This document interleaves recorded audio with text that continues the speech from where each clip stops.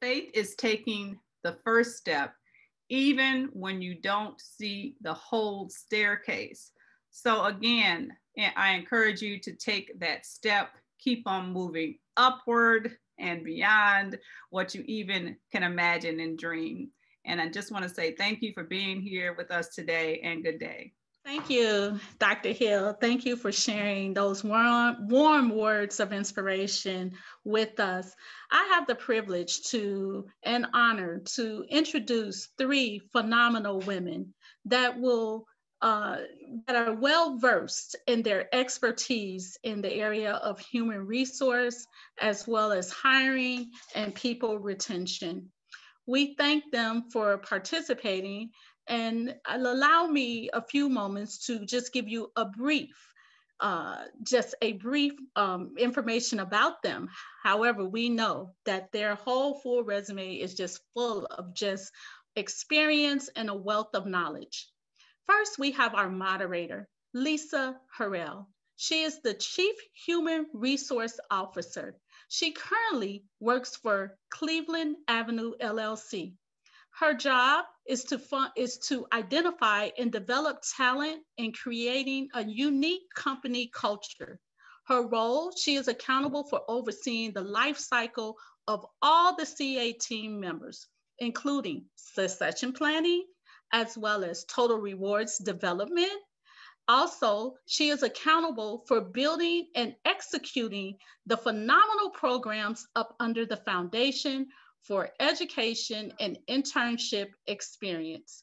She has 25 years of combined experience in business consulting, human capital management, leadership development, organizational communication, and change management. She is also the chairperson of the board of Governors State University, and where she is also members of Top Ladies of Distinction and a board member of the Oasis Foundation for Education and a member of Alpha Kappa Alpha Sorority Incorporated. We also have Latrice Osei-Asabe. Latrice has over 15 years of HR experience, and she is currently employed at FedEx as a senior HR business professional. She is a seasoned HR leader, and she is adventurous and innovative and uses her skills to develop and execute the HR priorities of that particular corporation. She enables the business to grow while fostering a positive employee experience. She believes in thinking big while hiring and developing the best. Lastly, we have Ashley Carr. Ashley Carr is a talent acquisition professional with Leidos. She is responsible for recruitment and selection of qualified talent to fill vacant roles. She currently recruits for this governmental contract with former military experts for the United States Air Force, Army, and agency contracts in military aircrew training, intelligence, space, and missile defense. Prior to joining this company, she worked at Accenture as an IT recruiter, a diversity recruiter, and an HR career advisor. She holds a degree in psychology, and she currently resides in Chicago. Without further ado, I would like to introduce our moderator, Lisa Harrell.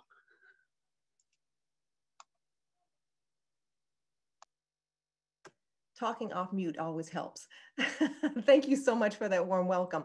I am going to ask, as we get started, because this is going to be some presentation, some conversation, because we really want to engage you.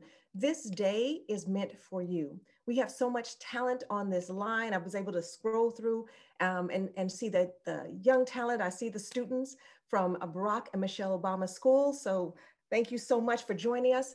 Your journey is beginning now. Everything that you have in store for you in life begins at this very moment. Every step you take forward, everything you learn, everything you put into yourself starts now. So every day you have the opportunity to just feed more into who you are going to be. And with that sometimes starts with your career. So that's what we're here to talk about today. I'm going to ask real quick, I'm going to ask one of my, let's see, the person over technology, Nichelle, if you will take down my screen because I want to see everybody. I'm going to take down the video. Yep. So I'm going to ask us to do one thing offline. I'm going to ask everybody to come off or put your, I want to see your pictures. So let's see everybody's pictures for a moment. You'll be able to go back on, but I want to see your awesome faces. Thank you, thank you, thank you. Beautiful. Oh, yes, all this awesomeness here. Thank you, thank you. Now, you are on the screen. Zoom is not where you will be all your life, but it is a place that we all engage right now. It is where some of you will actually have your interviews. Where you show up on screen, how you show up on screen will be just as important as if you were in person. So one of the things I'm going to give you a little tip on before we even get started is just showing up. So we get in our street seats and sometimes we sit here and we can forget about what our faces look like. We can forget about how we show up. So I'm going to give you a couple little tips. And the first is I need to see everybody's hands. Nice, I can see you. Put your hands in front of your screen. Just give me this. Okay. Get a lot of tension in your fingers and how those are showing up. Once you turn them around, turn them back around, put down your left hand. Once you take your right hand, I want you to take your index finger. We're going to stretch that index finger, stretch it out, because it is a lot of tension in there. And I want you to take that index finger, because I'm looking at you, and I want you to put it on your chin. Put it on your chin. Your chin. This is my cheek. I want you to put it on your chin. Ah, ha, ha, ha, ha, ha. Thank you. Some of you are still trying to get this. This is what I want you to take away, no matter what. People will watch what you do before they listen to what you say every single day of the week. So your body language, how you present, what you take away is just as critical. So see, somebody just got it. They were like, oh, okay, I get that. People will watch what you do. So there's power in your presentation. So even though you're going off screen now and we won't see you, I feel your vibe. You're about to hear from two amazing ladies that are going to feed into your spirit, into your soul and tell you some things. Take notes, ask questions, engage, because it is much about what you do as what you say. Okay, so we're going into that. Thank you very much. You can take yourselves back off screen. And Nichelle, we can put this presentation back up. I'd appreciate it. About 30 years in human resources, I've seen a lot and I've talked to a lot of people and been able to really engage. It is a wonderful profession I have, but the best part is that I get to engage with people like you. So before we begin, even with our speakers, I want to make sure that we are able to acknowledge and give a shout out to those folks who are coming in. So we're going to go back and we're going to engage the first person who came online, our first guest, and we are going to give you a door prize. So I'm asking Val, if you have the name of the first person who came aboard on our screen. I shared it in the chat with you. All you right. have such a wonderful voice. All right, let me grab that real quick. Josiah. All right, Josiah. We love it. Thank you so much for your promptness, coming aboard and being prepared. You have shown us more than you have told us that you are even engaged. So Josiah, I'm going to ask you, congratulations, to drop your name in the chat to Latanya Walker and give her your email address and we will get a door prize off to you. Congratulations and thank you so much for joining us. All right, we can move into our first speaker then.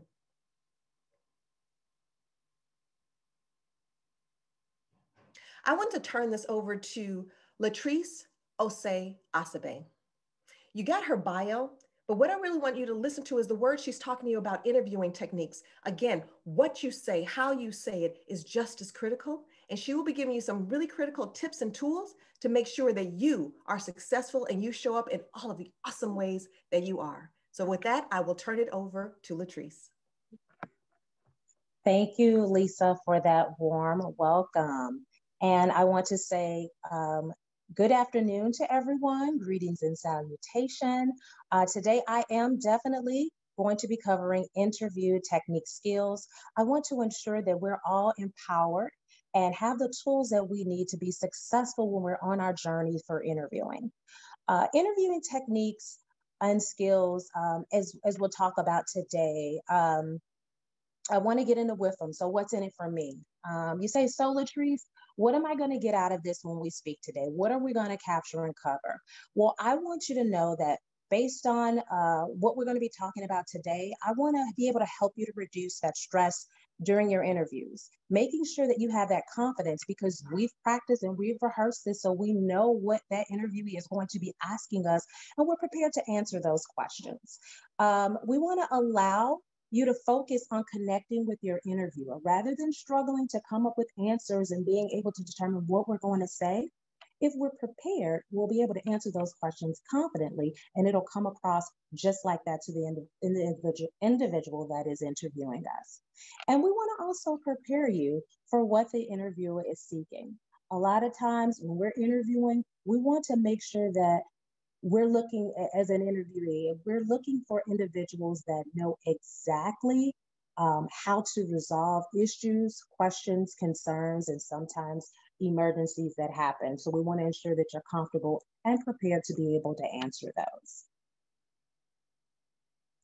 There are many different techniques that you'll see as you interview in your journey for interviewing. So I'm going to ask that you please get your pen and papers out because I'm going to ask you to take notes because we're going to do a knowledge check at the end just to ensure that you understand what these techniques are and that if you have any additional questions or concerns that they can be addressed. And in our knowledge check, just to make sure everyone understands what the STAR technique is. For some, for the first time, STAR technique is really what we use to tell a story. And also, some may have referred to it or known as the bar. They both obtain the same information. We're just gathering them different steps, but they obtain the same information. So looking at the STAR technique, we're going to start with breaking down what each one of those are. For the S, it will be situation. For the T, it will be task. For the A, it will be action. And for the R, it will be results. Now we're going to deep dive into why we choose the STAR technique. It helps organizations make accurate assessments of a candidate. The STAR, STAR, provides details about why or what actually happened and what value did the candidate or do you bring to the situation. Do you have problem-solving skills? Can you work through problems, situations? Can you work well under pressure? These are the things that STAR format will allow you to be able to show your the individual that's interviewing you. So what sets you aside from everyone else's interviewing? We know that when we're interviewing, we all want to say, yes, we are dedicated, we're hard workers, we're driven. Yep. Everyone's going to say the same thing. So what we're looking for is what can you say that's going to set you aside from the competition, that's going to make you stick out and say, hey, I want to choose this individual to work in this job because I know that they will get the job done and they will execute it well. We're going to go into the first form, which is the S. The S is a breakdown for a situation. So where did this occur? When did this happen? It's almost like a story. We want to set the scene and say, give me a situation, tell me where it happened. It's like when you watch a TV show. We want to know where's this scene taking place, who's all involved, what is all is encompassing. So I'm going to give you an example, which you see on the screen, where it says, it was Wednesday in December during peak of 2019. I was working for Economic Legacy Incorporated in the finance department. There was a great storm and payroll checks had to be printed, had not been printed yet. Every Wednesday, checks need to go out in order to arrive by Friday morning. Again, this is the situation. So we're planting that seed to tell the story and we're setting the scene. Where is everything taking place? This is taking place during this period of time. This what was going on. Here was the issue. This way, the interviewee, the one that is interviewing you can definitely see, hey, I understand where this is coming from. I can almost envision it myself. Again, S is for situation. Next, we're going to move to the T. The T is for task. Just making sure the next slide has moved to T for task. And with the T, we want to know what was the assignment, what was the goal, and what was the importance. So tell me what it is that you're involved in this situation, so that then, now that we know the background, we can start to determine what are the factors are involved. So for example, we need to make some updates to payroll to get the checks out to the employees and out for delivery by Wednesday, so that they would be in the hands of our employees by Friday morning payday. So now I know where it's taking place. I know what is all involved and encompasses. And now we're going to move to the next one, which is A, action. So in the action form, though others may have played a significant role, a lot of times we make errors in saying we. But in the interview, we is not looking for a job. You are looking for the job. So what you want to tell is what you specifically done in the situation, even though others may have played a role. So example, what did you personally own? What specifically did you do in this situation? How did you do it? What or who else was involved? An example, I quickly reached out to the director of payroll, provided an updated spreadsheet for all employees impacted. To expedite the process, I reached out to dispatch to find another driver, and that would deliver the packages same day. I gave exactly what it was that I did, that I played a role in, so that then I know, or that the person interviewing you knows, that you know how to get actions completed and tasks done. Once we planted the seed of the situation, we've placed in what those tasks are, then we want to move to those, we move to the action, so we know specifically what we've done. We want to move to our last point, which is results. Results. How did it turn out? Was it a lesson? Was it a blessing? It doesn't necessarily have to always be a positive outcome, because sometimes it doesn't work that way, but it could have very much so been something that you learned from, that you've built great networking opportunities, something that you'll move forward with in the future and that you'll be able to utilize. And an example is that the driver was able to pick up payroll checks and was on the road to deliver them same day. All of the employees were able to receive their paychecks by Friday morning. So again, I've given the situation. There was a payroll issue. It was in December. It was during peak season.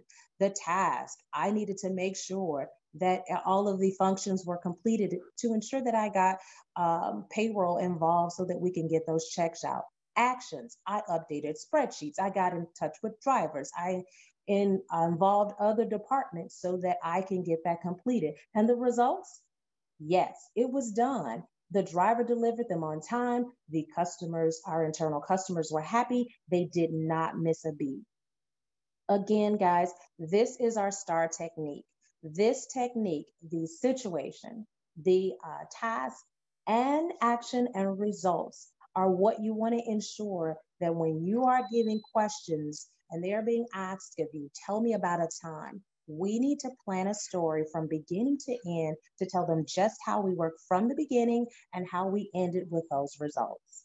So just to do a recap and a knowledge check, I'm going to ask a few questions to you guys out there. So I'm going to ask my moderators and individuals involved to go ahead and check those screens for me as I ask these questions for our recap and our knowledge check. Again, I'm going to ask questions, and I want you to tell me the technique that you would use. Is it going to be situation? Is this a task that I'm asking about? Is it an action, or is it a result? Are you guys ready? Okay, here we go. First question. If you were asked, how do you measure success for this project? Is it a situation that I'm asking, a task, an action, or result? Remember to drop your answer into the chat. Okay, all right, we're hearing several answers here. Absolutely, I'm seeing them come in. Results, you guys are on top of it, absolutely. Thank you, thank you, thank you. We had some folks out there listening.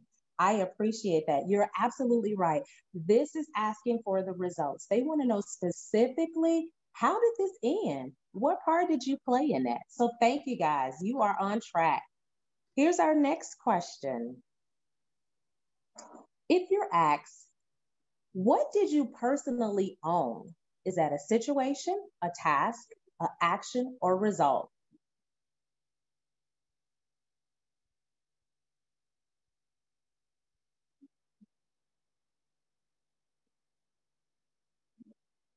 Absolutely, absolutely. The correct answer is action. You guys are all over this. Yes, you guys are on your way to some successful interviewing. Yes, this is action. We want to know specifically what you did. Personally own means, what did you do in this situation? What action did you take place? Great job, guys. Here's our next question. Where did this occur? Situation, task, action, or result?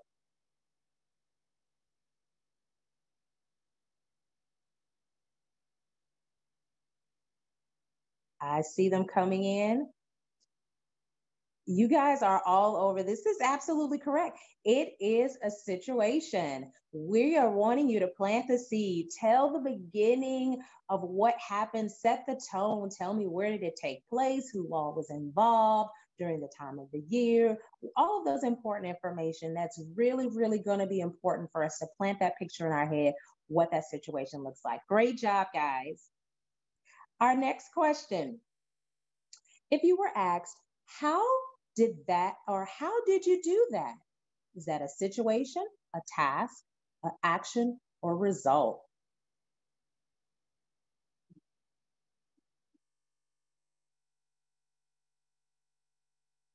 Oh, I see a couple of different answers in here.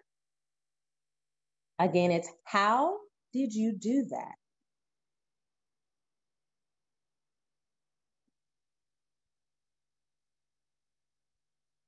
That was a tricky one. Yes, and the correct answer is action. Asking how did you do it means I want to know specifically, what did you do? So yes, that would be action. That was a pretty tricky one. I know a couple of people had situation in there, but yes, think about what's being asked there. How did you do it, or how did you do that? They're looking for you to tell the action that took place. All right, and here's our last question, guys. What type of environment were you in? Is that a situation, task, action, or result?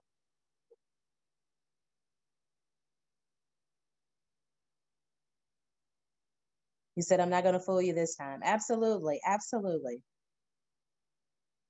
Great job. I see the responses coming in. And yes, you all are absolutely 100% correct. It is situation. That's right. I'm asking you, what type of environment? That's part of that beginning of that story and setting that tone. You all did an absolute amazing job. You did really, really good on that. So yes, please remember situation, task, action, and results. So now I'm going to just move right on to giving you guys just a few tips on being able to interview. When you're interviewing, guys, just always be aware that hiring managers are looking to hire someone, and we're wanting to make great hiring decisions. So again, you've got to say something that's going to set you aside from the competition. Again, everybody's going to say, I work hard and I'm dedicated, but what else can you provide that someone else has not given? And then do your research on the organization and the role that you are applying for. A lot of times when I'm interviewing individuals, I am so amazed and I am so taken aback when they say, hey, I know that your organization was #1 in being able to provide COVID relief responses, or being able to provide COVID testing on site for your employees, and that you care about the health, or that you're a Fortune 100 company and that you're moving for higher heights and deeper depths. I want to know, be prepared to write things down. So a lot of times people get nervous, but it's okay. I always say, do you mind if I take notes? And that is to keep you on track. We all know that we cannot remember everything on the top of our heads. How many times you went to the grocery store, said you were going to get this, you were going to get this, you were going to get it, and that was the one thing you left out by the time you got home. I never trust the mind. I always write things down. So during that interview, so that you stay on track, ensure that you write that information down. Make sure you take your time and ensure that you're answering the questions that are being asked. That's part of writing it down.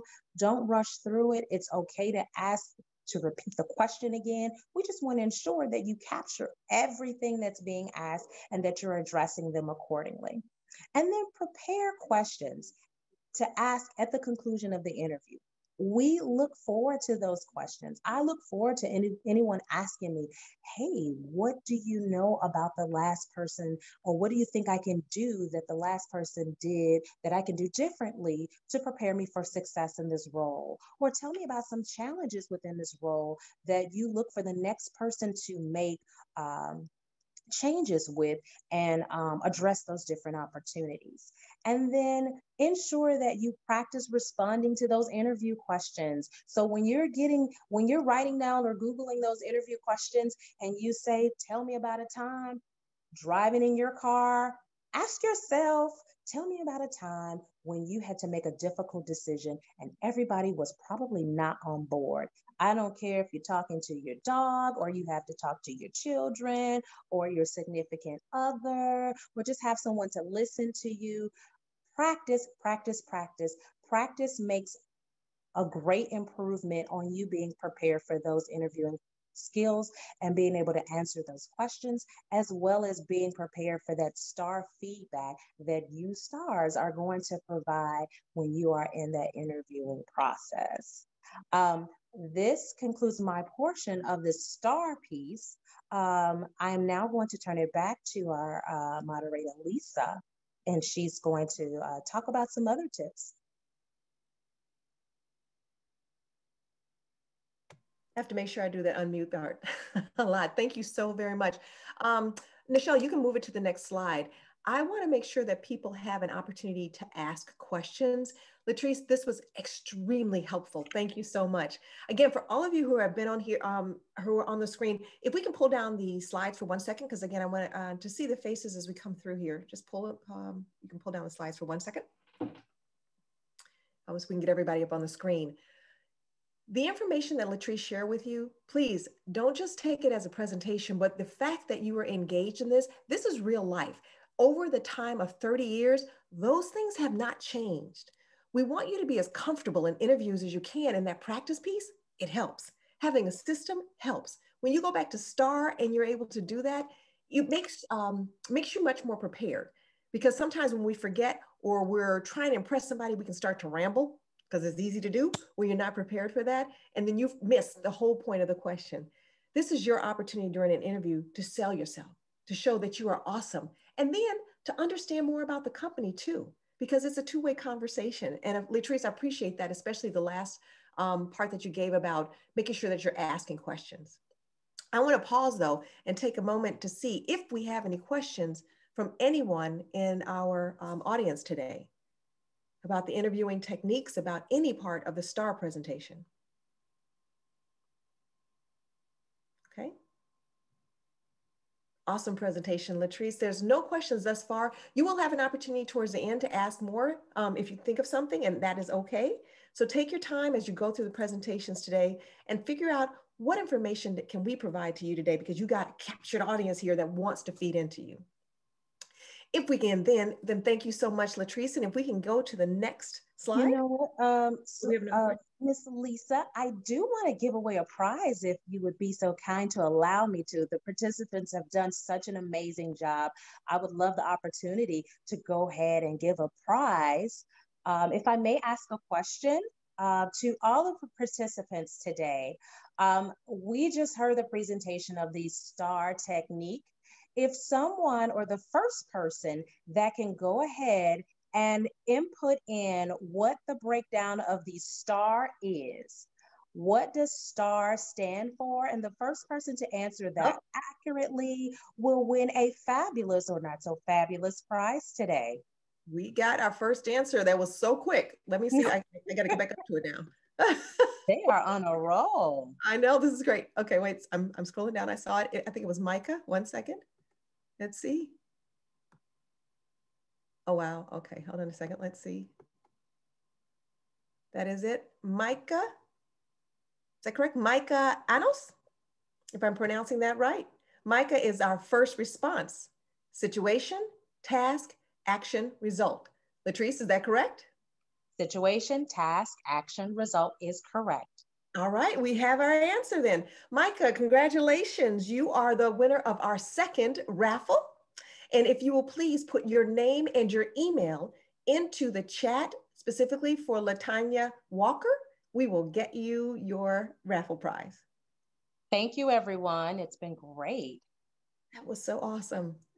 Latrice, I took enough notes too. So because you never stop interviewing. So thank you so much for your time.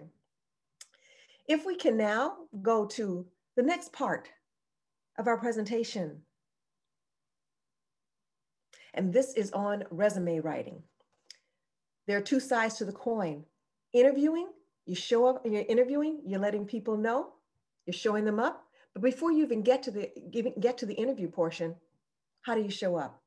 The first part about what people see sometimes is just your resume. It's what you put on paper. It's how you show up and how you tell your story in a way that entices them to want to bring you in for an interview. So with that, I want to turn this over now to our next speaker, Ashley Carr. Thank you, Lisa, and welcome everyone. Thank you, Latrice. I think you truly set the context for the conversation. So now we'll get into resume writing.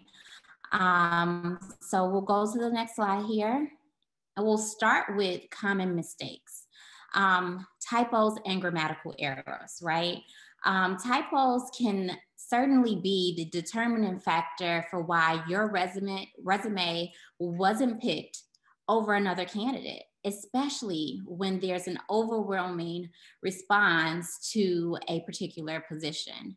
A simple grammar check can make a world of difference. Pay attention to things such as homophones, right? We want to be sure that we're using the correct there, and there. Those things are important. While they seem small, they're important. And then the lack of specific details, right? Please do not confuse being concise with lacking details. Be as detailed as possible. Give us specific examples. Then we'll go into a lack of focus on accomplishments. I know it's sometimes hard to brag on yourself. However, this is the place you want to do so. This is your platform. Please include awards, acknowledgements, moments of recognition, even if that was from outside companies. Definitely focus on your accomplishments. Too busy. So I've seen a number of resumes. I've been reviewing resumes for approximately 7 years. And sometimes I see some resumes that just have too much going on. They'll have graphs at the top, a pie chart at the bottom, several boxes of information all over. Please try to limit the distracting pieces of your resume.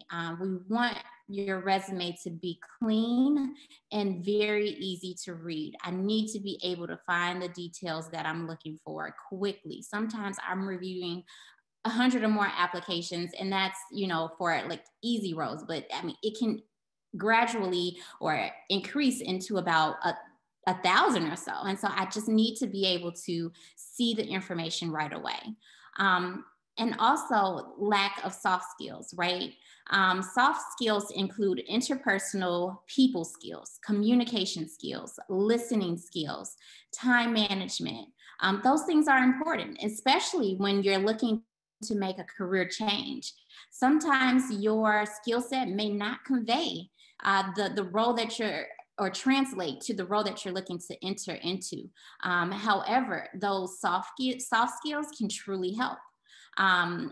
Also, hiring managers typically look for candidates who have soft skills because they ultimately equate to success.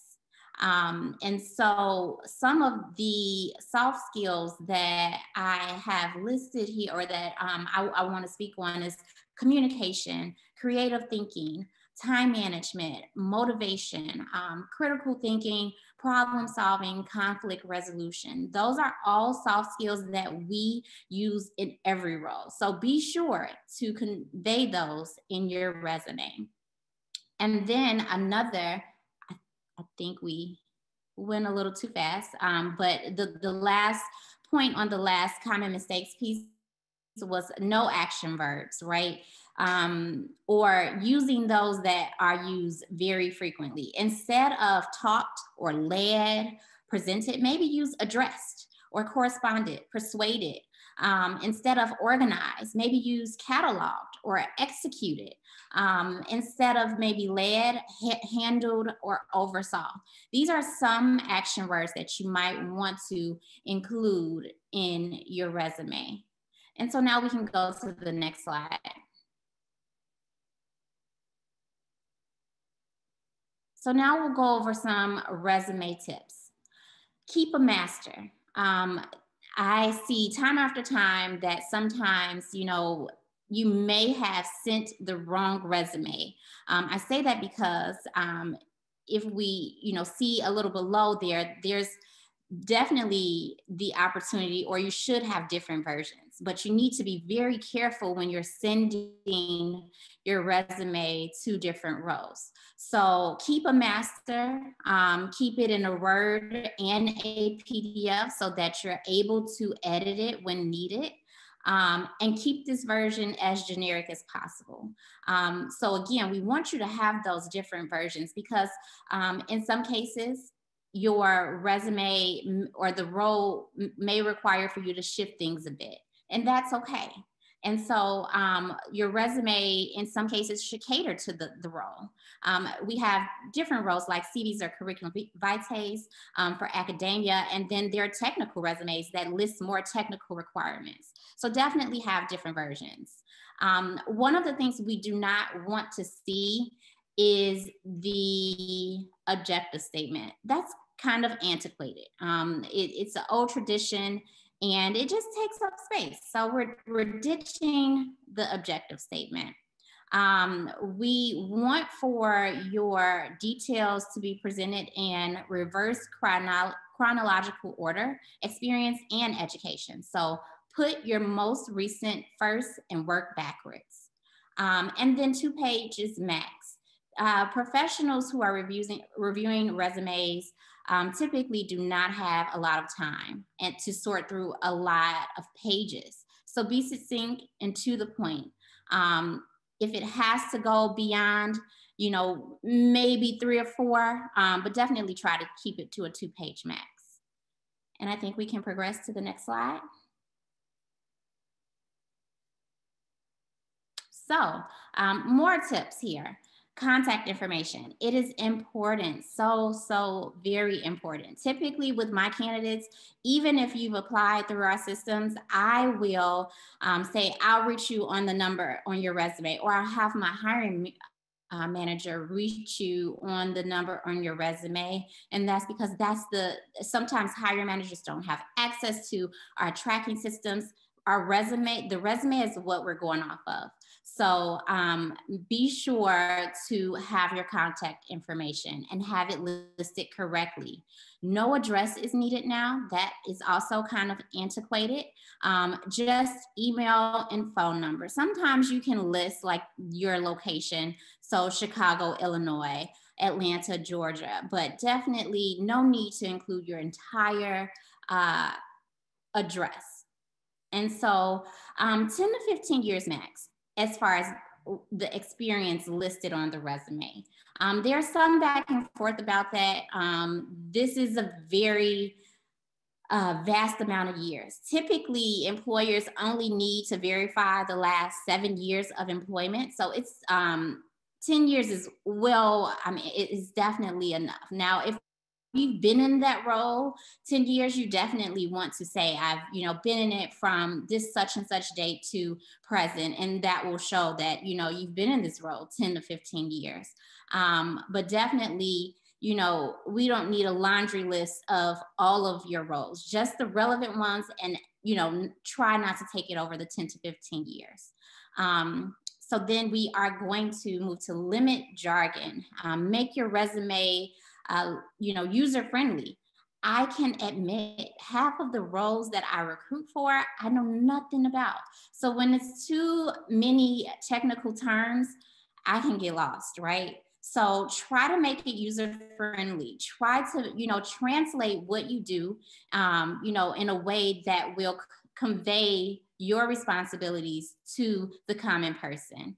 And then also make for sure, though, that you have the keywords necessary. Oh, I think I skipped one. Sorry about that. So yes, you will use keywords, and I'll come back to how did you benefit your company. Use keywords. Recruiters love buzzwords. So when you are trying to insert that technical jargon, definitely have it there.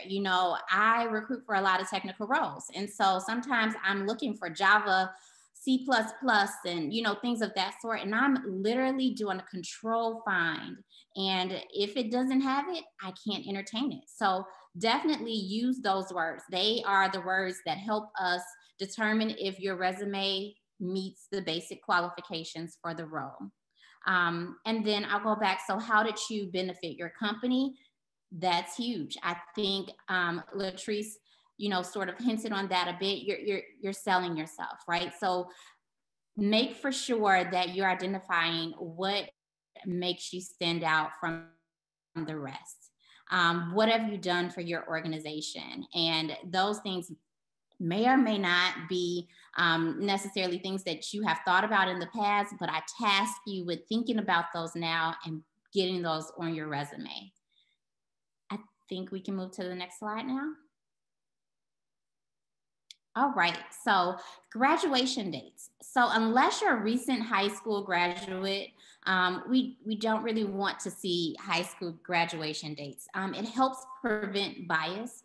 There are some times when, a lot of people say, oh, someone told me I'm overqualified or underqualified. Those are biases. We try to avoid those, and it helps when those types of dates are omitted.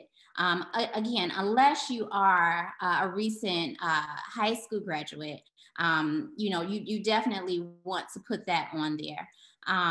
Again, and if that information is needed during the background check verification process, your recruiting professional will certainly let you know.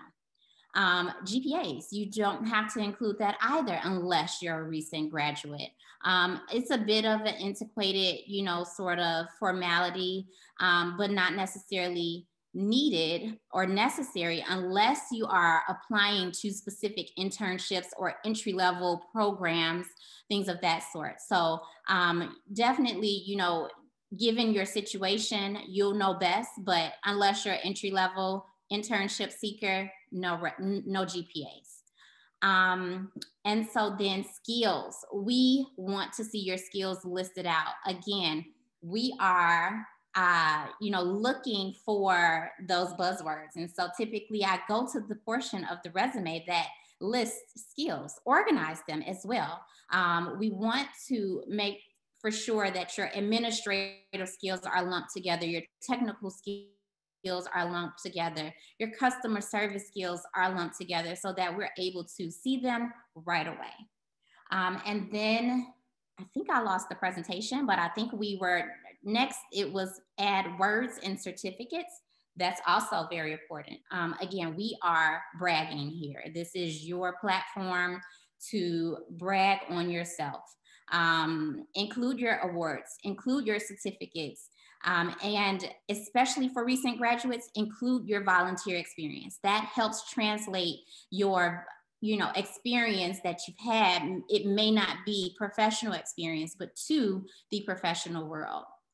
Okay, I think the presentation is back. Yep. So now we are at gaps.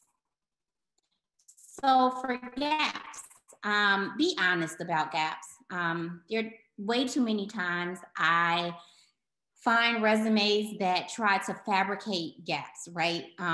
There may be a true need for a gap, and that's completely understandable, but try not to sort of place in lieu of a gap that you started an organization or that you launched this business when it's not verifiable. Be honest, say, even if you don't say that you've been out, the recruiter will ask, or out of work for some time. So again, in that honesty, also explain loan gaps. Sometimes we see caretakers taking, 6 months away from the workplace to take for family members, and that's completely okay. But we will require a explanation for those gaps. And so, yes, be honest about them. And when asked, definitely, provide that information. Gaps are okay. They're not your enemy as long as you're honest. I think we can go to the next slide. Okay. And so references available upon request. It's not necessarily necessary anymore. Again, an antiquated sort of formality. I would encourage you to have a separate document with your references listed should the, recruiting professional ask for them. I personally have not checked references in a very long time, but there are some organizations that still do, but you do not have to put that on the resume. Just have them ready if needed. Proofread. This is probably as important as practice in interviewing. Please proofread. Recruiters are busy. Again, they are viewing hundreds of resumes at a time. Keep the resumes clean. Be sure to scrub them for details that you've included for a previous role that you applied to yesterday. And be sure to swap out the details to make for sure that they convey the necessary details to this current role. So proofread. Again, we're busy, but we definitely want to make the best decision. Submit as a PDF. This is important because some systems sort of shift or your resumes shift after they've been, submitted. Definitely veer away from like text or dot text files or even Word files. Sometimes it can just, lead to errors being made in the translation, or in some cases, I'm working on a lot of things. I may backspace something or edit something, but if it's PDF, I can't, edit it, or the system can't edit it, and it's a very reliable document in that case. And resume, smartly name your resume. That's important. Sometimes I see resumes that come through with so many special characters, and I'm looking back to find that resume after I viewed it 5 minutes ago, and it's just hard to find. So try to name your resume smartly. Sometimes that could be your first and last name, dash the role that you are applying for. Other times that could be the date or something like that, but try to be conventional in your naming practices. Okay, so I think we can proceed to the next slide, which is questions and answers. Moderator? Yeah, I actually have one here. Before I do this, I want to engage everybody's here because what you just gave was phenomenal. Been interviewing for 30 years. I actually interview, but you gave some tips reminding me of some of those things that are antiquated that, don't even have to do anymore because we're saving space. And then I heard one of our guests, Patrick, who joined in about the same thing with you. So if you can, for those of you who are participants, name one thing that you are going to take away from this presentation. One thing, because we get a lot of information, just start putting them in the chat, be it naming it, recommendations, whatever that might be. Just, I want to see them flowing. What is one thing you're going to take away from this particular presentation on resume writing? Don't need your full address? Yep. Awesome. Because we're capturing all these too. Submit in the PDF. That's one thing that I got. Yes. Keywords. Excellent. 2 words next. Okay. Be honest, graduation dates. Excellent. Each of you will take away something that means something for you, but you're getting some tips from people who actually hire and look at your resumes. And I appreciate the fact. Keep going. Just put those in there. Ashley, the one question that I did get, it was directed to me, but I know it's to you, is I'm a student. I haven't worked really before. At what point do I need a resume? I volunteer a lot. And if I do need a resume, what do I put on it? So you need a resume the moment you began looking for employment. That's the entry gate. So if you're a recent graduate and you want to become employed in the near future, you need a resume. Can help translate into actual experience. When you're detailing your experience as a volunteer, be sure to incorporate those soft skills. Show how you took leadership, you managed time, you resolved a conflict in those situations, and that can help put your resume, you know, in a place where, okay, we can give this candidate a, you know, another glance or even an interview. So certainly do not hesitate, do not be scared to, you know, create a document if you feel like you don't have anything yet to put on it, because you do. So definitely dig deep, find those volunteer experiences, and make for sure they translate to real world situations. Awesome. Okay, I'm looking at it. Are there any other questions you might have for Ashley on this particular presentation? Moderator Lisa, I'm placing them in the chat for you. Direct. Excellent. Thank you so much. I'll take a look at those.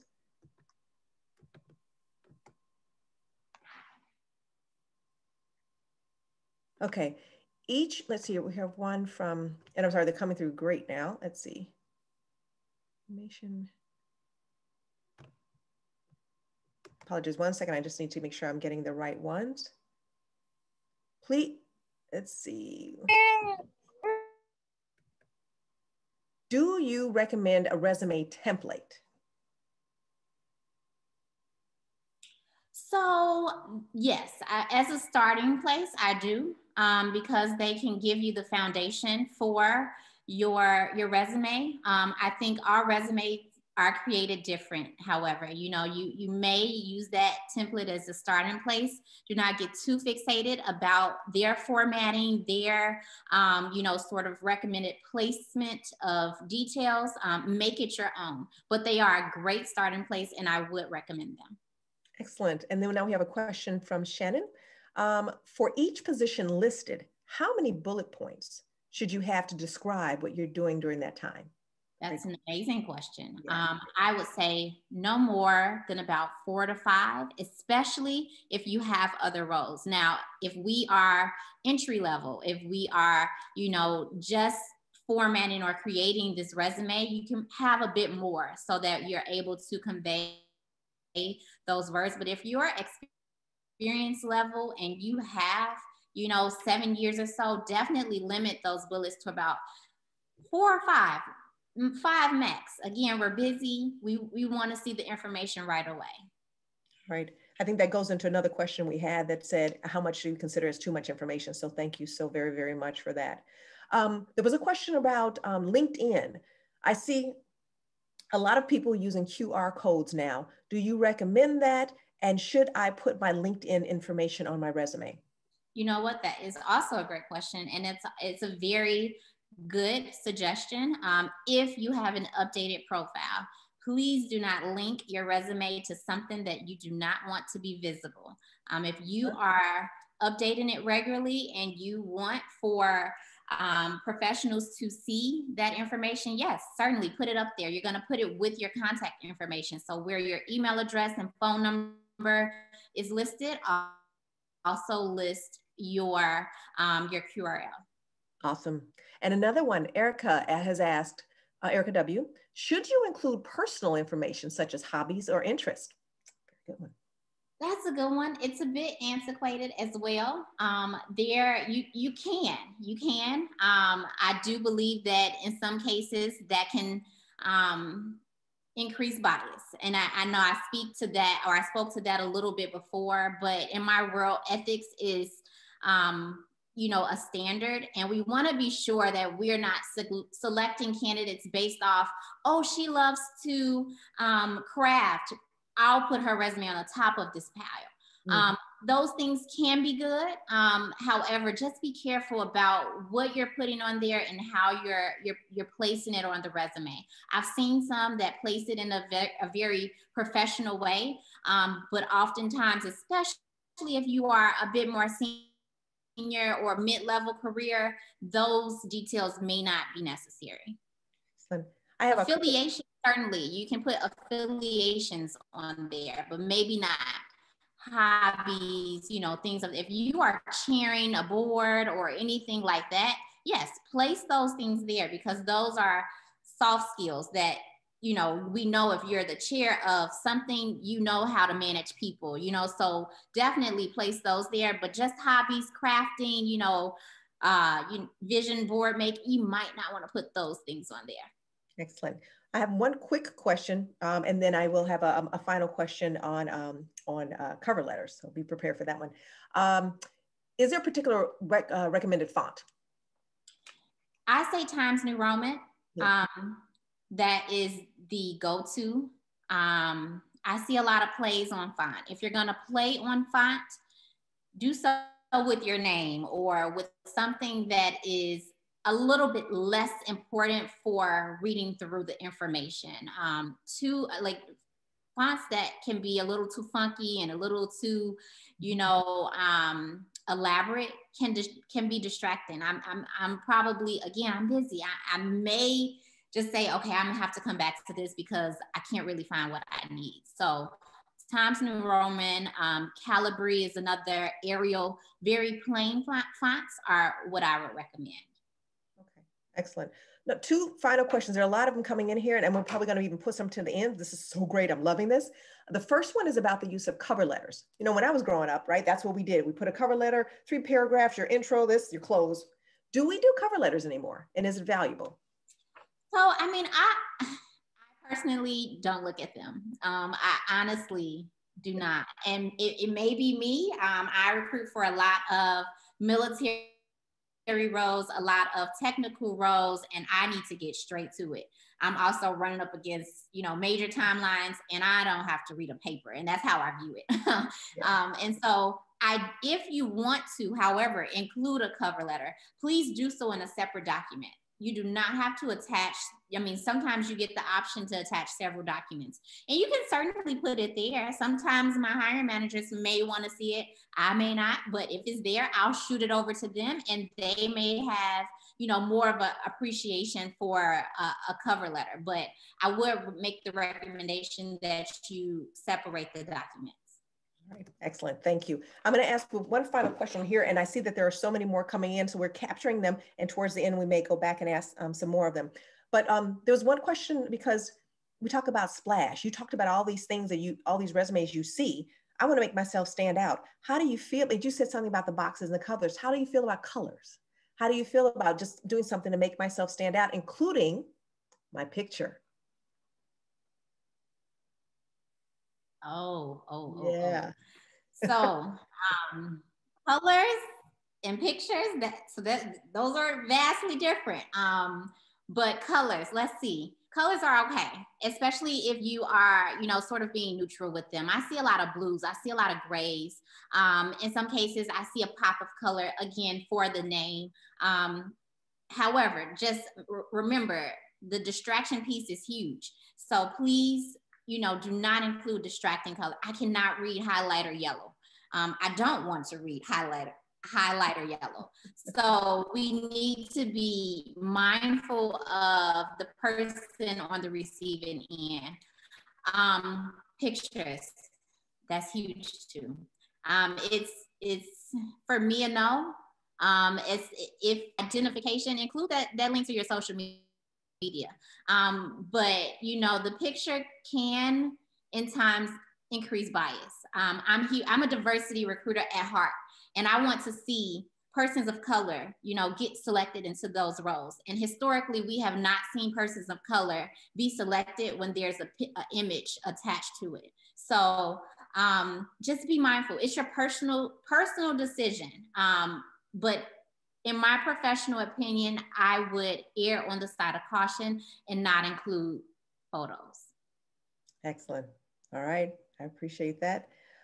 Now, if we can go to our next slide, your questions have been invaluable. Again, we may have time at the end where we want to capture even more of these questions. You may want to think about how you're linking your resume to your interview, because you remember, that's the first time you show me what you're doing. And then in the interview, don't put anything on your resume, not that you're not prepared to talk about, and expound on in your interview. So those things definitely connect. So now we are time for another raffle prize. Ashley, do you have a question that you would like to present to this audience to see? I do.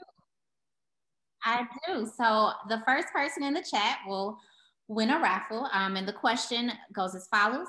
What is it maybe just one of the things that I mentioned, something you probably do not want to include on a resume anymore? Anymore. Oh my gosh. Remember. Anymore. So yep, got it. I think the first person.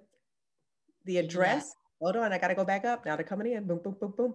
The first person who said up, okay, we got, hold on. Oh, we got a lot of things that come through. I love it. 1 second. Page numbers.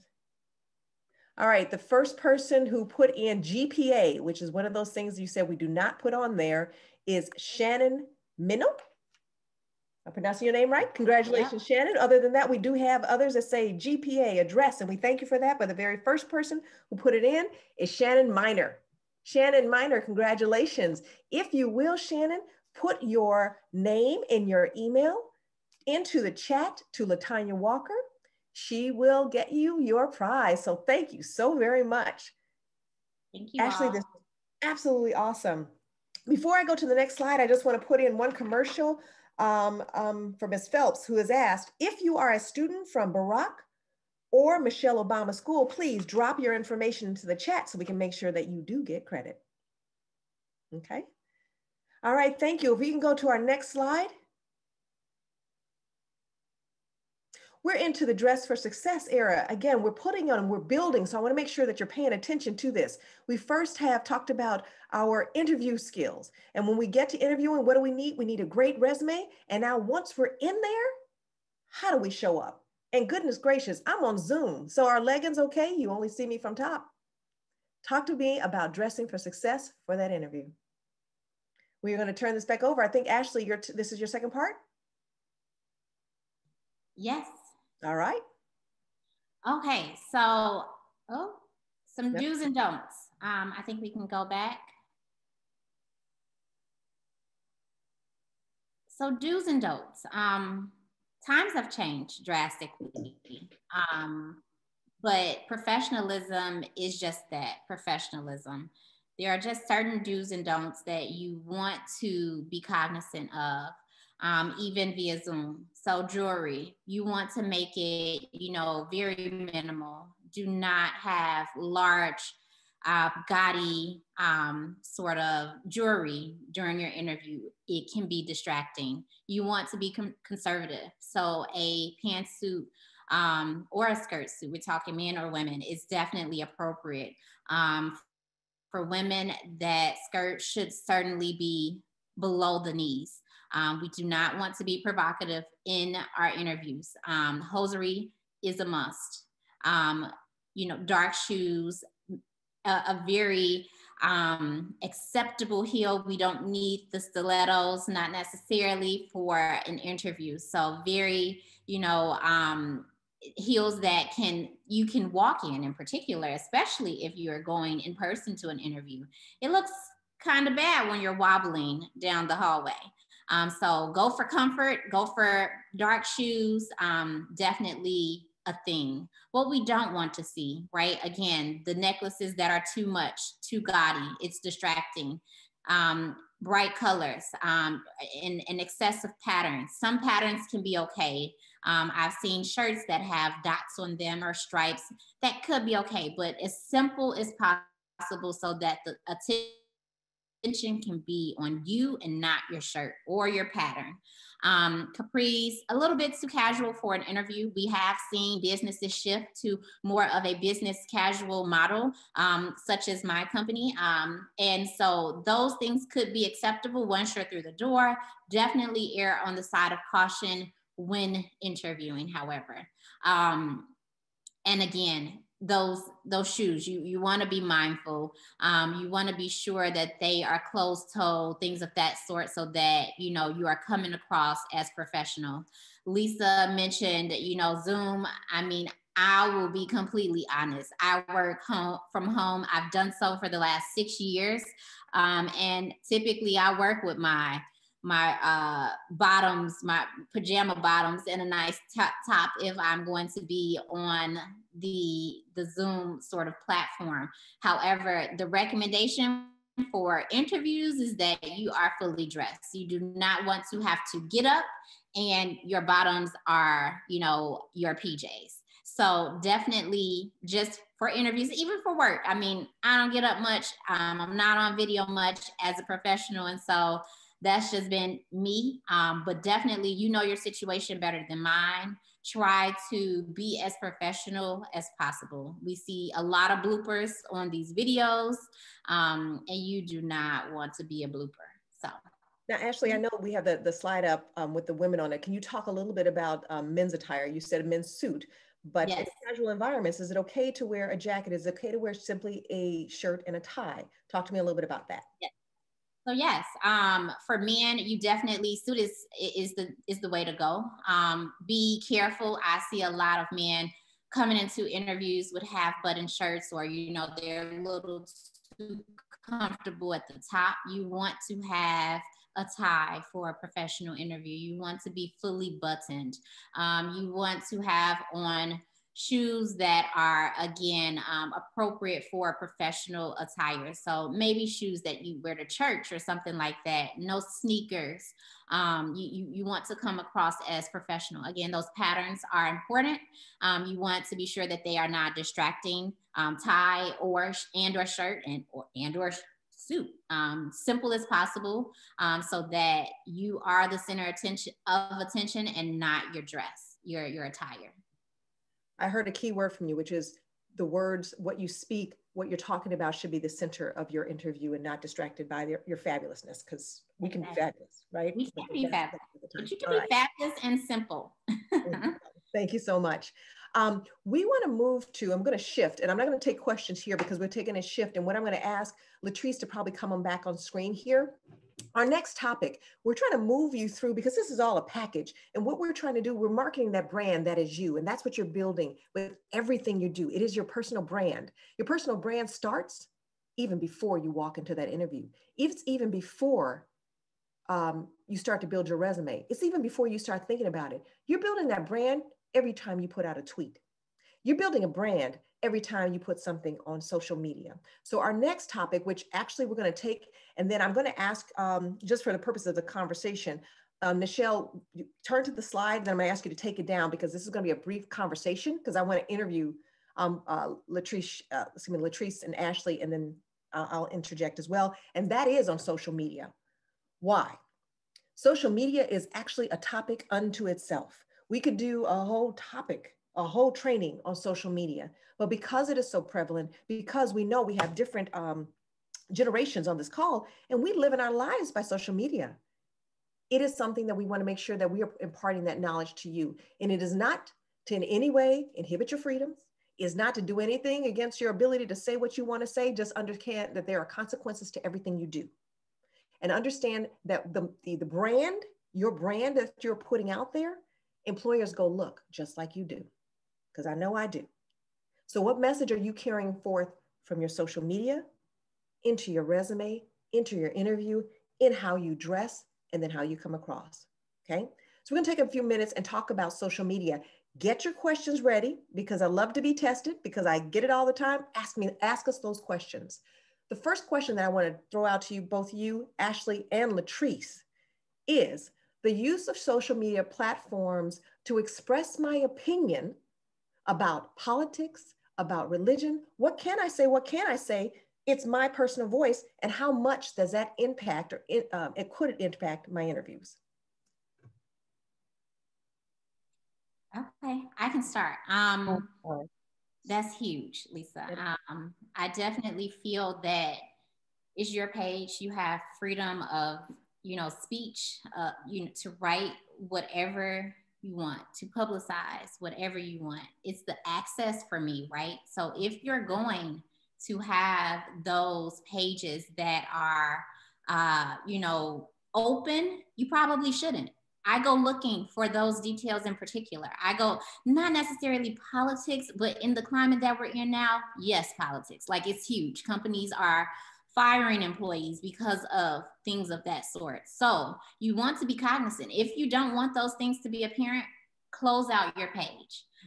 Make it private to your friends only. Do not have it accessible to professionals like myself who use social media daily to source candidates. Excellent.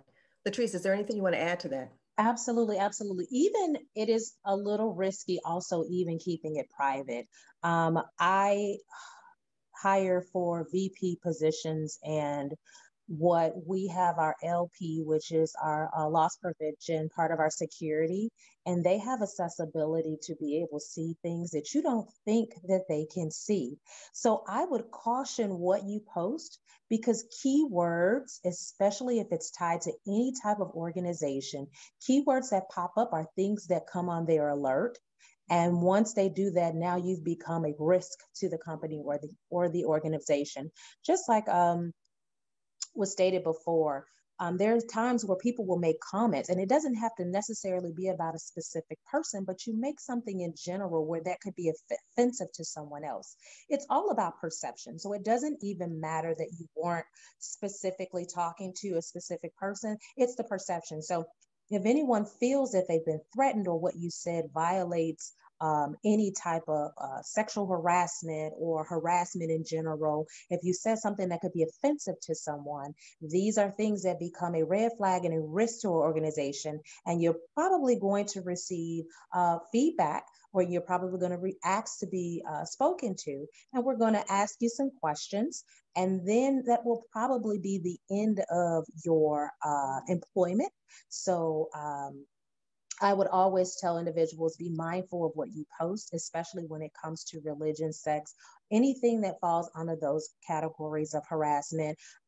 Even if you may not care about a particular politic or anything of that nature, please be mindful of what you say. If you attach your organization's name, you are accountable for that information that you pay. So if I work for FedEx and I say something about FedEx, that's going to be flagged. So ensure that you avoid writing anything about a company or an organization, because those things are reviewed, they are definitely researched, and that can lead up to termination. And that's the last thing you want for being able to post. Even though we are free to say what we want, they do come with repercussions. So you want to be mindful that you watch what you type in your social media, because it can have an effect on your employment.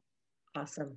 Okay, my next question, and again, I know that there's a whole, like I said, this could be a whole 3-hour training, but we're going to touch on a couple things. My next question to you ladies, because this is the media where we're selfing, we're taking pictures because we're fabulous, right? So let's talk about two things. On my LinkedIn page, if I'm professional, on my Facebook page or whatever, and I've got this really great picture because I'm awesome, and it just is like, what is considered a fabulous professional picture? Can I do this? I know duck lips are still big, I think. I'm not sure, but everybody did this. Talk to me about the use of pictures and how you come across. Does it really matter? I'm with my friends, I'm at the beach, kind of all over the place. That's still my personal page. And on my LinkedIn, what should we be thinking about when it comes to photos and posting those things? When it comes to work, that's what I'm talking about.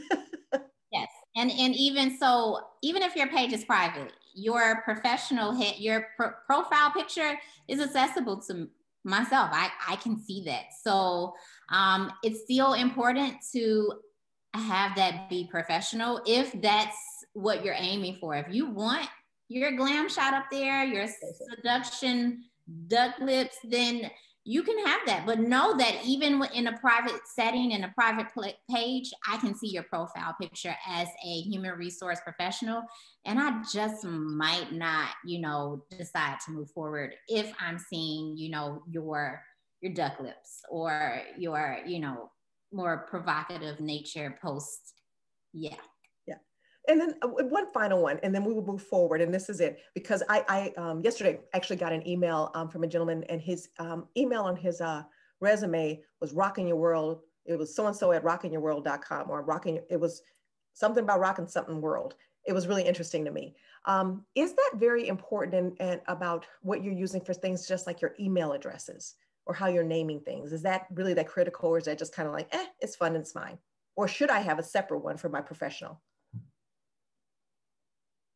Often, even I'll take this one. Often, as I look at resumes, we should not judge and assuming on what a person's character or how we feel that they may or may not work. But we know that first impression is everything. So if someone sends me something that says shakeyourbooty.com, Michael, I am going to question if this person is going to be a risk or they're going to be an HR nightmare with employing them, because I don't want your personal activities, because I'm definitely going to assume that's what I should be doing to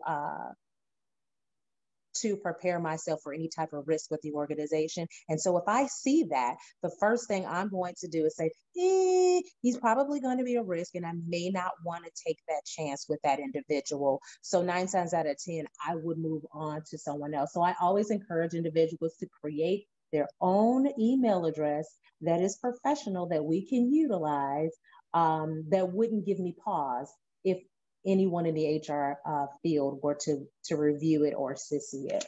Okay, thank you for that. As you see, social media, again, is a huge topic. We encourage you to continue to discuss that and learn a little bit more, but we wanted to give you these 3 topics to give yourself something to think about. The bottom line is, honestly, you have the freedom to do and say whatever you want, period. That's it. That there are consequences and people can see those things. And then above all, you're building your brand. So what is your brand saying about you as you go forward? And are those separate? Are they same? But either way, you're building the brand, and you should be able to support it, and it should tell a lot about you. So with that, if we can move to the next slide. I want to make sure now that we're able to think about the different topics that have gone through. When I'm looking at my timing, I don't have my clock up here. Let me see how we're doing. Okay, we're doing great.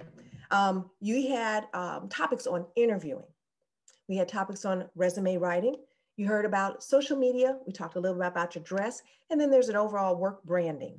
I would like to open this up to now, and I think I have a lot of questions coming through. So Val, if you can help me with this, I'd like to start taking questions. We can actually, if we want to, we can keep the questions up there. Help me to understand or make sure I'm answering questions in the order that they were received. So Val, if you can help me go back to the top and let me know what was the first question that came through, if you can see it as well. Yes, so far we have, I sent it to you in the chat, forgive me, to you directly. Okay, let's see. All right, bear with us just a little bit here. Aha, okay, well here's one specifically first. And this can be either for Ashley or Latrice. Do you use the email address on your resume to look at on social media profiles? No, I am looking at your name, and I am looking up your social media, your Twitter, your Facebook. I am Googling every part of you just to see if I can truly see who this individual is and if they are going to be a risk to the organization. Thank you. I actually want to speak to, this is a comment actually from one of our participants who is an educator, and reminding students that you always have their edu, your .edu email to use, that you can be more professional on, and it gives you that place and that comfort that if your school can see it, chances are the job can see it. So that was a very good point. So thank you, Rosalind, for that. Let's see, here's a statement and then here's a question. I have not participated in social media such as Facebook, Instagram, Twitter, etc. for about 4 years now. Can this be viewed, older stuff, by hiring managers as bad? And is it necessary to have an online presence? Very good question. Latrice or Ashley, would you like to speak to this? So you can't even find me on social media. Is that a bad thing? It is not.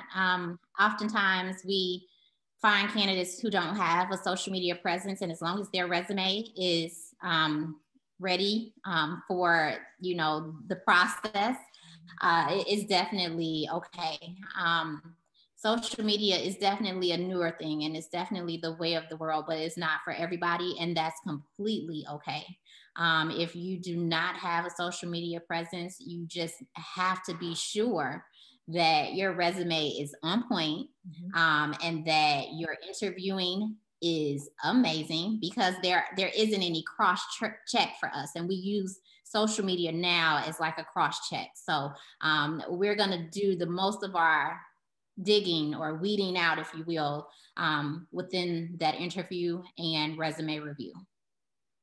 Excellent, thank you. I think we're back to, this question is about the resume writing, going back earlier.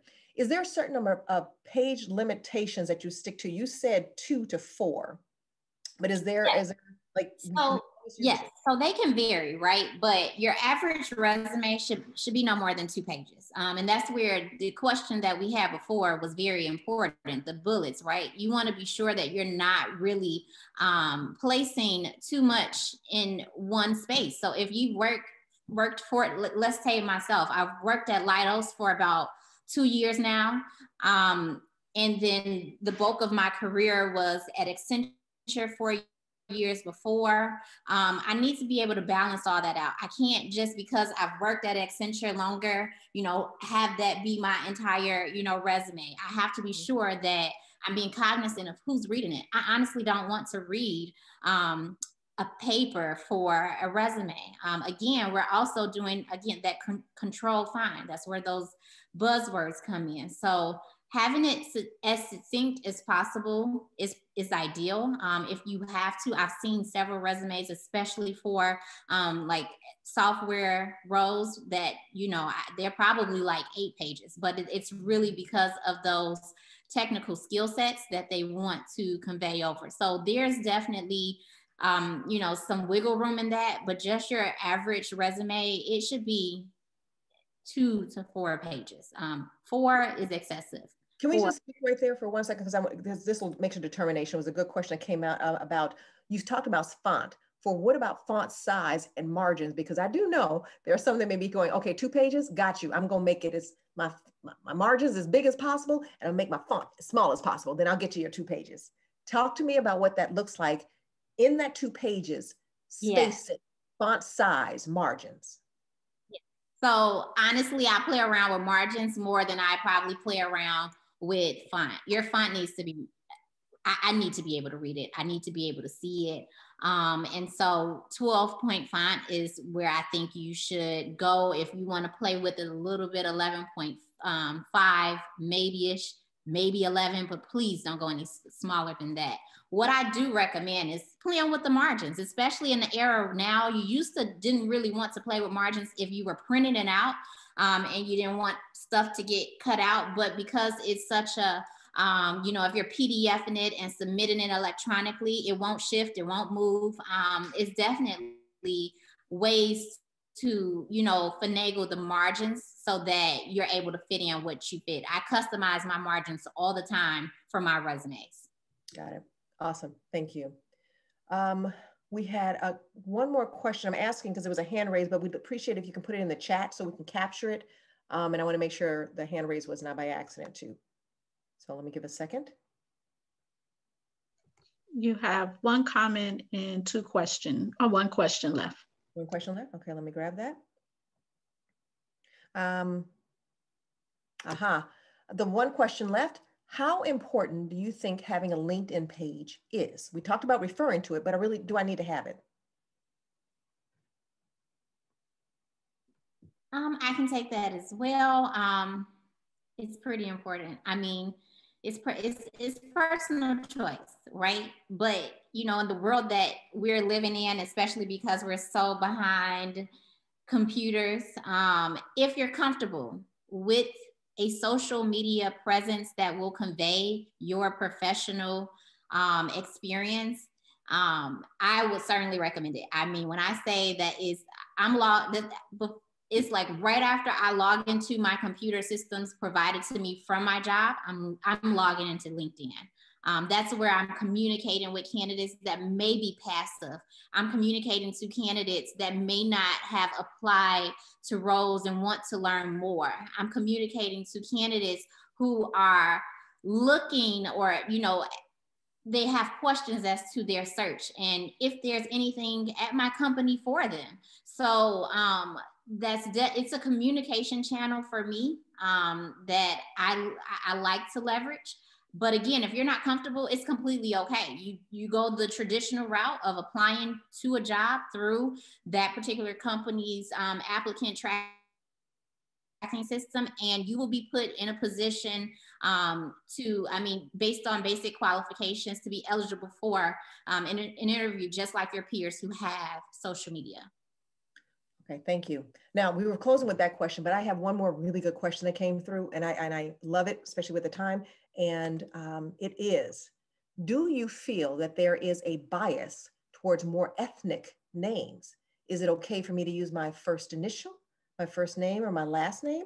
And I would like, actually, Latrice Osei Asabe to engage in this conversation, and Ashley Carr. We have names that we are very proud of. Do I have to give up who I am? Wait a minute, that's their issue. What does that mean? And are we seeing a bias? It was something that was addressed years ago. There were studies done about it.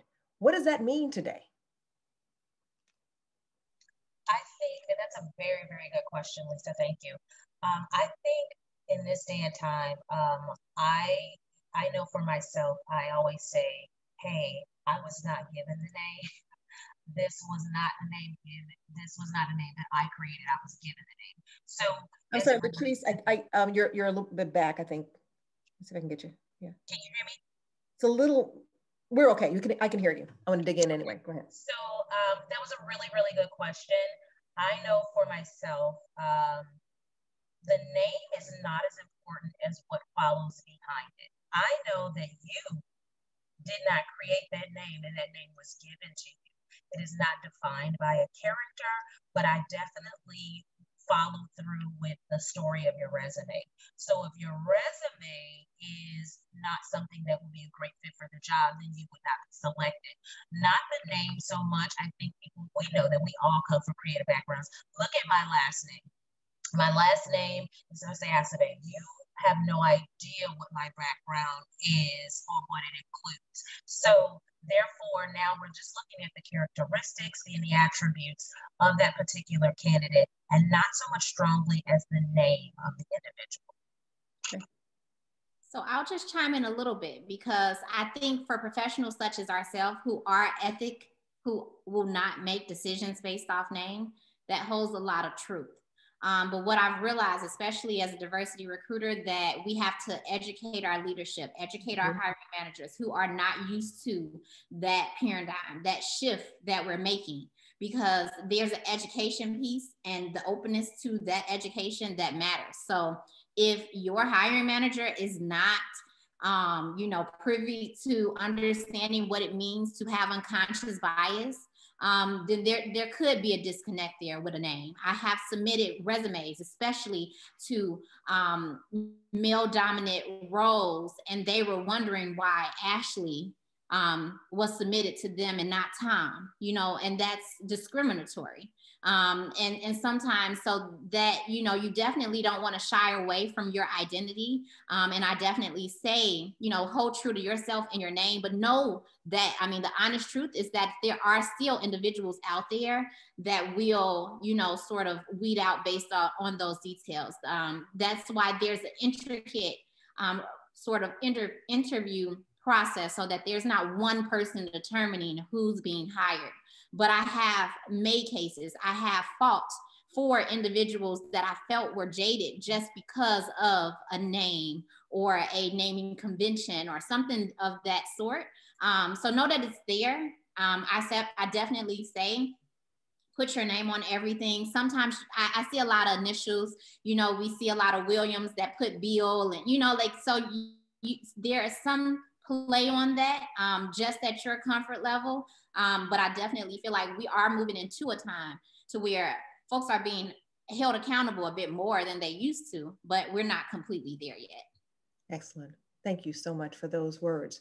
Now, as we close out this session, we have been giving you a lot of information. Thank you so much to our speakers, to Ashley and Latrice. You have just given us just a multitude of pieces of information.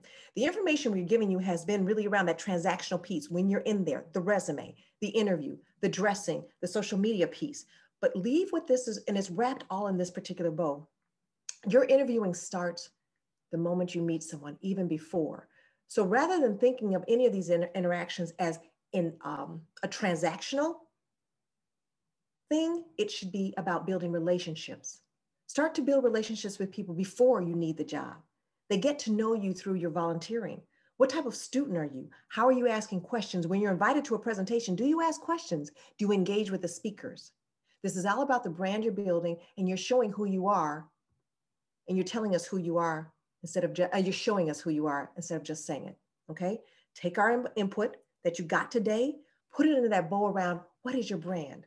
When are you showing up? What relationships are you building? So when it comes to that time to getting a job, you already have a foot in the door. So we thank you for your time today. If you want to go to the next slide. Our last raffle, let's see, ladies, do we have the last raffle piece? I don't know if we put that on there. Val, give me a question to ask. Let's see.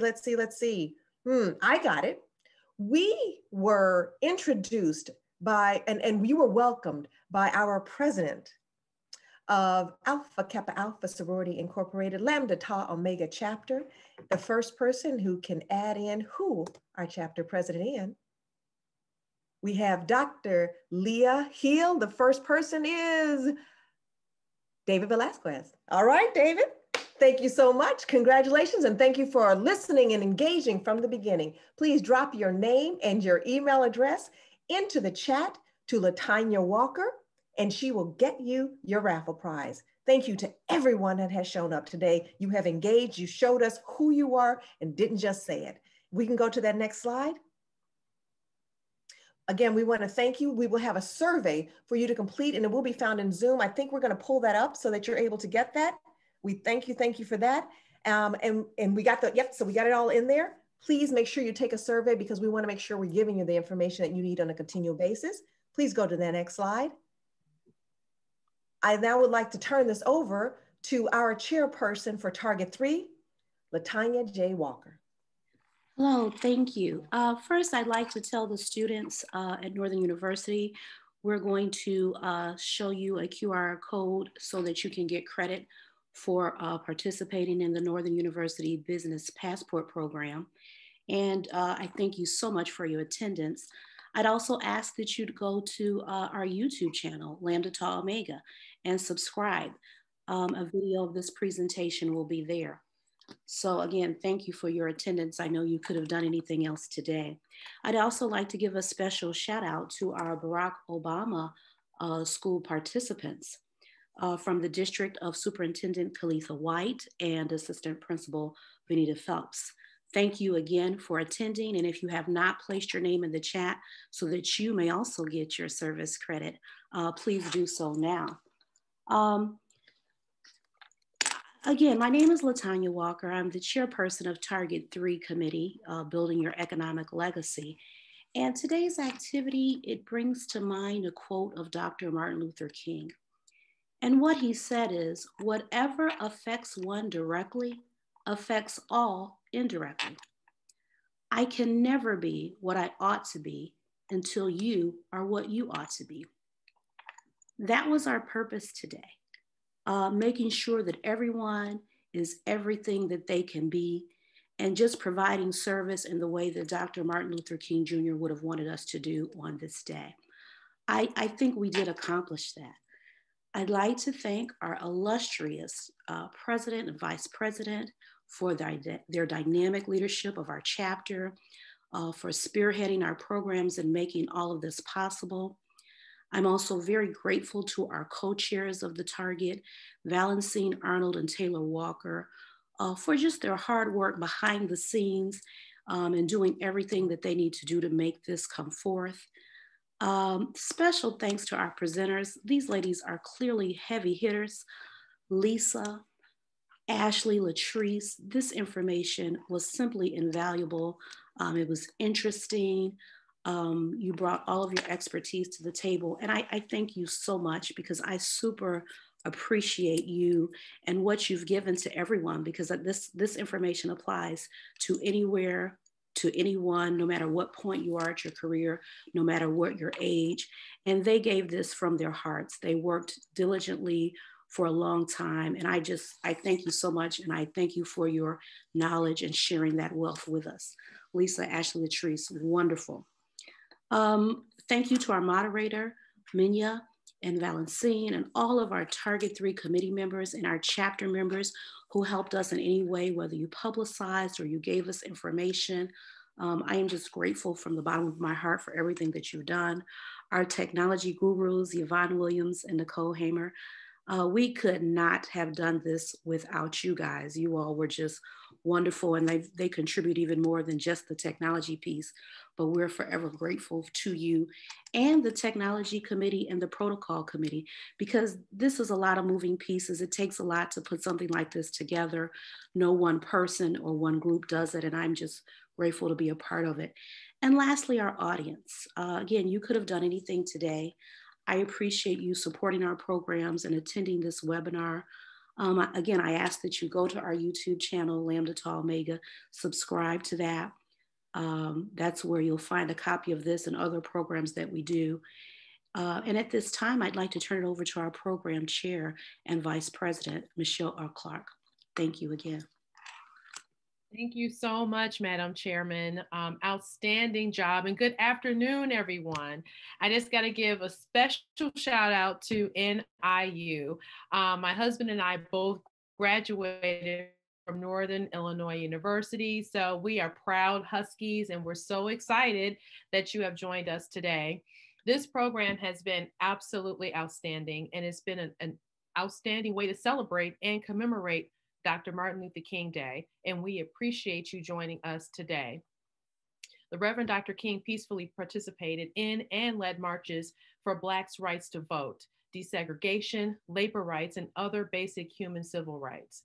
And because for his fight for labor rights, the Building Your Economic Legacy Committee in Lambda Tau Omega chapter of Alpha Kappa Alpha Sorority Incorporated has planned this professional skills for career success program for you today. Properly preparing for interviewing is an important, very important skill and step to landing your ideal job. And by doing some preparation, you'll feel more in control. You'll appear cool, calm, and collected as a result of your prospective employer. And these are qualities always look for in their perfect candidate. Who they want to hire based on interviews. Your resume helps you get an interview, and reference checks and assessment tests are always used to validate the conclusions of the interviews.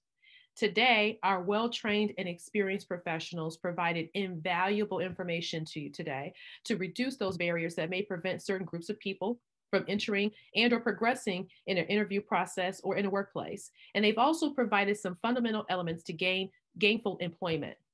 I want to say and kind of piggyback off of our chairperson today, or chairman, LaTanya Walker, but I do want to say a special thank you to our wonderful, wonderful leaders who led this initiative, starting with our moderator, Lisa Harrell, our guest presenters, Latrice Osei-Azabi, I hope I pronounced that correctly, Ashley Carr, Valencine Arnold, and Maya Coleman and Michelle Hammer for their introductions and their technical support, as well as for the leadership and vision of our Economic Legacy Chairman, LaTanya Walker, and our President, Dr. Leah L.H. Hill.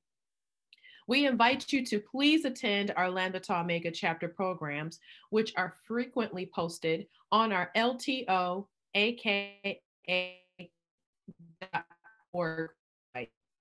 Our next interactive program, entitled Pink Goes Red, raises awareness of risk factors associated with heart health and effective intervention and prevention practices. This event will be held on February 5th.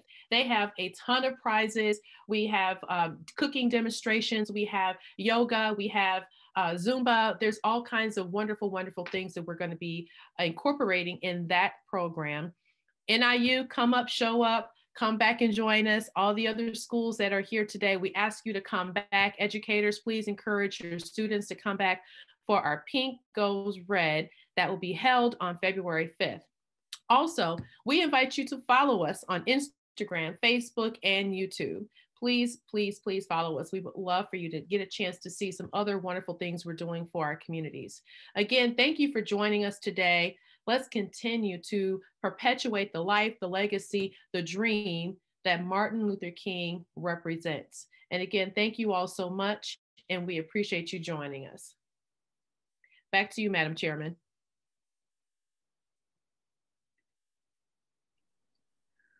Okay, I just wish you guys a wonderful rest of the day. Again, please constantly support our programs, join our YouTube channel, and thank you everyone for your participation in this event. Have a great day.